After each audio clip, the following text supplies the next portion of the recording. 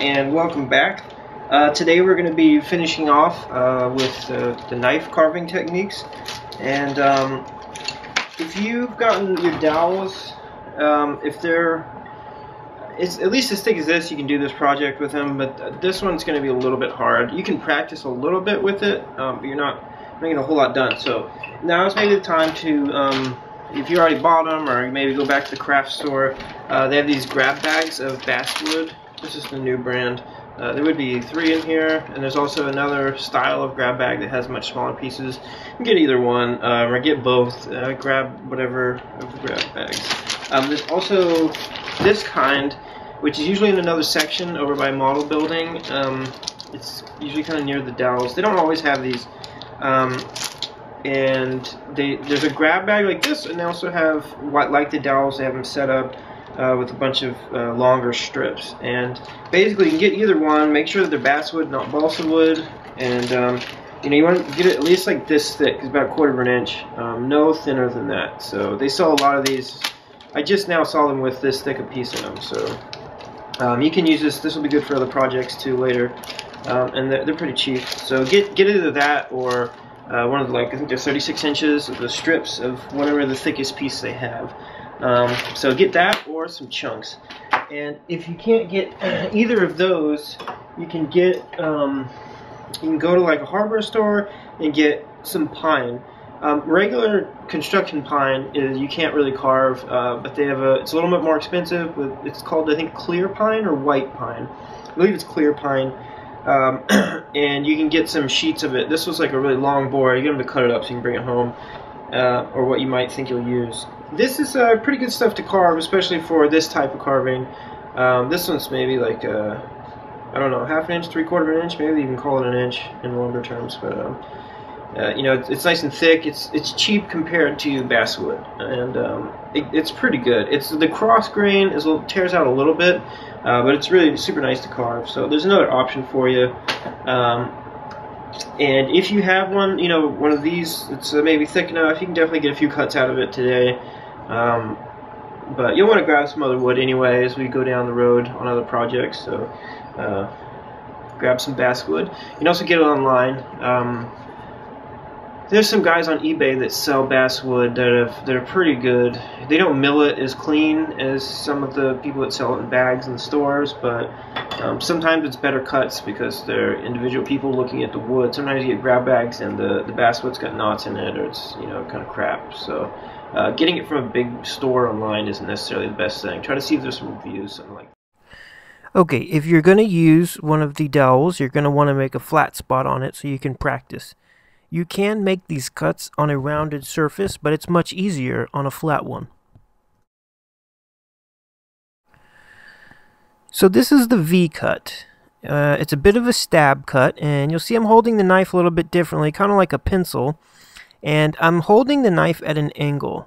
You see, I'm going to do one angle, and then when I do the other cut, I'm going to go to the other side. So it's about a 45-degree angle, whatever you feel comfortable with, but they do need to be kind of opposite angles, and your depth needs to match or be close so that the piece of wood will come free, and that you don't make too deep of a stab so that later, if there's other cuts around it, that you don't remove a piece of wood that you're not intending to.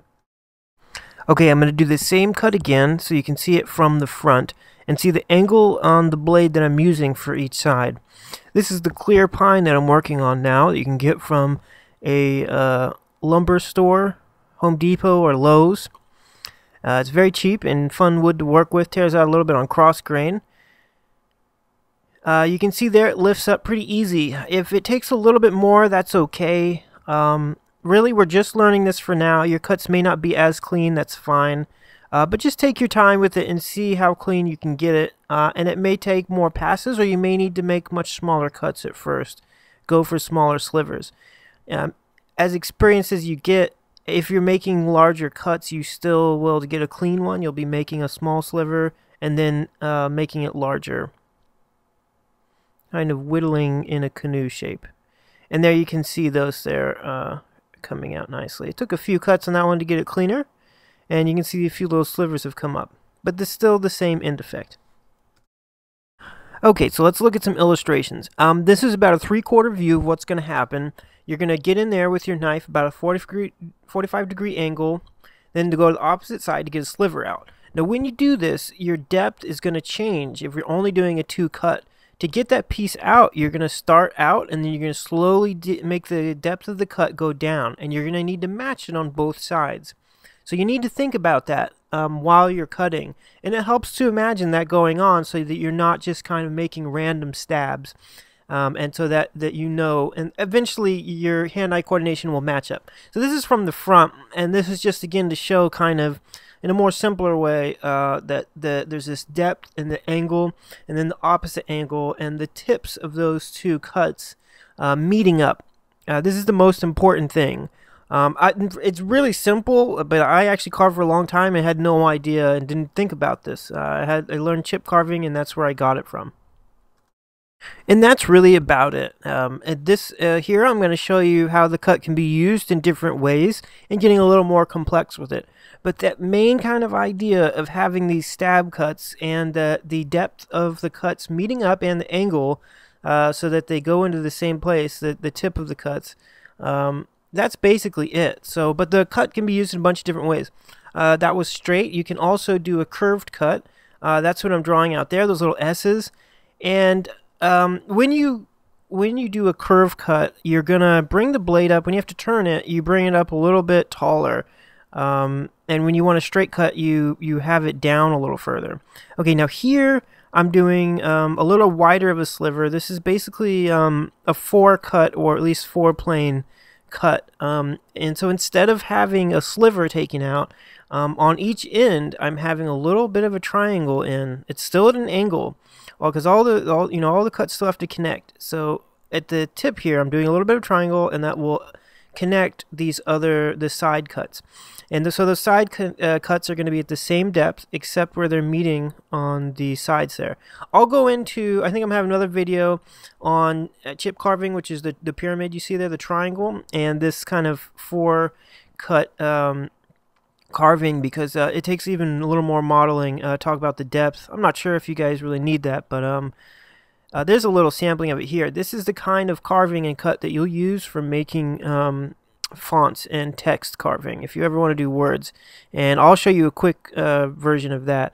So basically this is getting a piece out that's not a sliver, and it's the same idea though. You're imagining that all of the cuts are connecting in the middle, and all of them are about a 45-degree angle. On this square I'm going to try and instead of having all the cuts at a 45-degree angle, have an actual like rectangle relief, so that all the walls of the rectangle are going to be going straight down. They're 90-degree angles. And basically the way you would do that is you make a bunch of these sliver cuts to work out all that wood in the middle, and then after you get most of the wood out, then you go about whittling out the sides to get the angle that you want. Again, I'll probably go into this more depth in another video. Alright, so now I'm going to be doing a little curved cut. The same as the first one, where it is just a splinter, where it's shallow at both ends and then deep in the middle like a canoe. But it is going to be curved, so it's basically the same idea. You just are going to be imagining the depth and angle and where the depth of the cut is going to be meeting in the middle. Now generally with this kind of work, when you want to do curves, you want to use a curved blade, but you can use a straight one. You can see that you're going to keep the blade a little bit more upright so that the blade isn't leading your cut. And also, if you're having a hard time getting a nice curve with your cutting hand, then keep your cutting hand steady while it's in the wood and turn the piece itself. This is something that engravers do because they have even more resistance when it comes to cutting, and they do a lot of curves. So that's where I learned that little trick. It works very well. Okay, now we're going to do the triangle, or you can think about this as an upside down pyramid. Now, I'm going in there first with the smaller one because the X-Acto blades are a little bit thin, so they're going to make smaller cuts. But it's the same idea with this triangle, that is if they all go in from the same angle and they go to the same depth, then you'll be able to remove a piece of wood cleanly.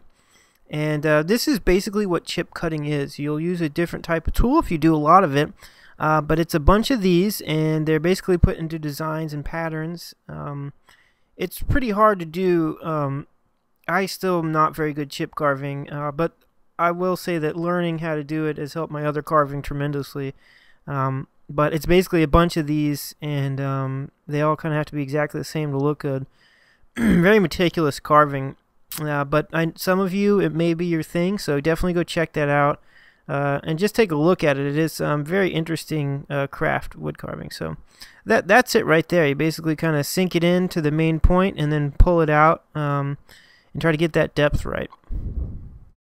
And okay, so what I mean by a bunch of triangles together is like, say it was right here, and it'd be basically, there'd be a bunch of them like this, and the top edge would be, it'd be sharing that. So there wouldn't even be, if you're doing really well at it, that shared edge of the triangles wouldn't have any flat spot. It would just be a peak. And that's kind of how the perfection that they kind of go for in chip carving. And it's called that because, you know, you're taking little chips out. And so that's basically it. And it creates a very interesting effect. It really looks beautiful after they build it up. You should look at some other stuff, though, because I'm really awful at it. So just to show you a few other tools, this is what some of the other chip carving knives look like. This is, I forget what this is called, but that's a curved blade, and it's kind of, you can see how it really lends itself to making curved cuts like that. It looks like I'm okay at it, but I have no control over it at all. Interesting little tool there. Okay, so I'll show you another tool here, and while I'm on this, this type of carving, just this one cut of these kind of V cuts, it goes into so many different types of crafts and wood stuff, besides regular wood carving. And one of them is printmaking, or what you'll call wood cutting or block cutting. Has a lot of different names. A lot of people now use, they'll use gouges and V tools. But in the old days, and still some guys like me prefer to use a single blade tool. It gives a different look, and it's just a little more traditional. And basically, you do printmaking using a bunch of these V-cuts, and that's how they used to do it in the old days. And I'll show you a little bit how I kind of do it. I really got into this, and I've done a whole lot of printmaking, stamp making, in this kind of fashion I'll show you here. And I just kind of draw out some kind of swirly acanthus stuff, whatever I'm so happen to be doing, and I just use what I showed you so far to make this happen. Basically, you know, you can go negative or positive on the stamping. You know, whatever you want in the end to be stamped or black. In this case, you know, I maybe want the shape there for that to be the black part. So I would basically go around, make V cuts all around the outside of it, and then take out the background. Really what I usually do is, so I don't have to take out all the background, is I just make it really highly detailed, or I have like a all in one direction line background. So this tool here, though, I think you saw me switch out the blade on it.